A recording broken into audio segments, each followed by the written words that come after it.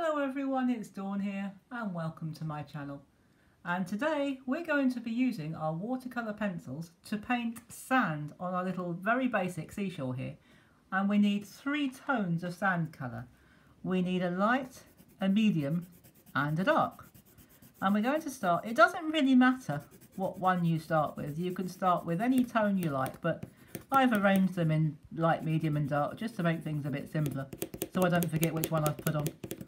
So you can use, if you're with me for the edding board, if you have problems with this, you can use your edding board. I didn't bring mine out today, but you can if you want to. Or if you haven't got an edding board, just use a piece of scrap watercolour paper. That's absolutely fine.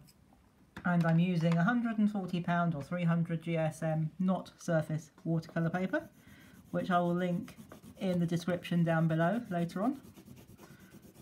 And we just carry on shading quite simply to begin with. Well, it's all simple really. It's how we blend it which creates the texture, which you'll see in just a minute. And here comes our dark, just fairly loose shading, but keep it thick. Don't have it too thinly spread. You need it quite dense for this, so that we get a nice thick body of sand. So just cover most of the white. It doesn't matter if you've got tiny specks showing, that's fine. And now what we're going to do, we're going to use our round brush, and you do need a round brush for this. You can use a stippling brush, but you do have to make sure that you dab off the water on a piece of kitchen towel or toilet tissue. But to be on the safe side, if you're not used to doing stippling with pencil, that does take a bit of practice. I would recommend using a round brush and go on the tip of the brush like that. Hold it so that it's upright like that. I'll hold it slightly at the side so that you can see. And you stipple like that. Just stipple onto your card or onto your watercolour paper. Not too much water, just have a slightly damp brush. Don't have it sopping wet. But as you can see, by stippling all these 3 tones of colour together, we're creating a texture. And when we're painting sand, that's what we want. We want texture.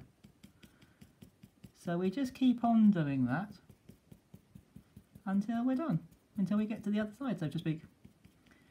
And you will get a bit into the water, like that tiny little spots. I don't know if you can quite see that from here, but it has gone a little bit green, but that's all right, don't worry about that.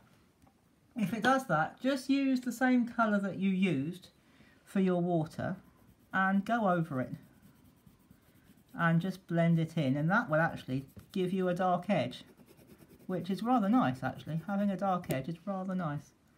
So just do that to finish it off, and even if the water goes a little bit green, that doesn't matter too much.